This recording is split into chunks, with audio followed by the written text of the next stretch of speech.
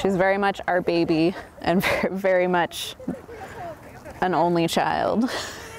On any given day, you can find Julianne Linde and her dog Stella at West Seattle's Westcrest Park, which features the neighborhood's only off-leash dog area. Seattle Parks and Rec say there's 14 off-leash areas in the city, but after hearing from the public, there's a need for more. And this is the only dog park nearby, so a couple dog parks sounds great.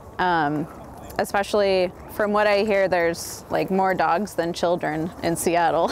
So. Parks and Rec say through funding from the Metropolitan Park District, they're able to build 2 new off-leash areas and start the planning and design for a third at the cost of $3.46 million. Officials say they're considering 30 locations throughout Seattle for the off-leash area. Each site will be evaluated for environmental, engineering, geographic, equity, and dog behavioral perspectives. Linde says she's excited for the potential off-leash areas, but admits Seattle should address other issues first. I have a healthcare background, so I would prioritize homeless or health issues over a dog park.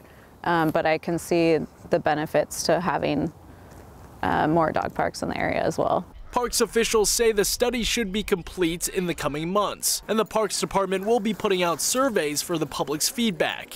In Seattle, Brady Wakayama, King 5 News.